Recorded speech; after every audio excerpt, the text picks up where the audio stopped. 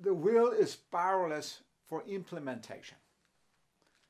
Even if you have directions, you can't just by your willpower implement. There's all kinds of material on strengthening your willpower.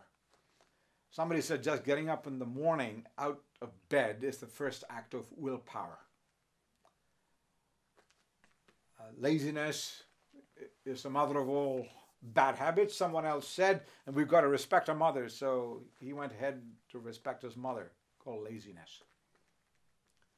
So the will is powerless to direct, the will is powerless to implement. The will is powerless to assure you that you've accomplished what you're supposed to do. You need direction and destination from the outside. Because once you're in a mode of performance, you can keep performing by your will. But you've got to always be sure that you are facing the right direction.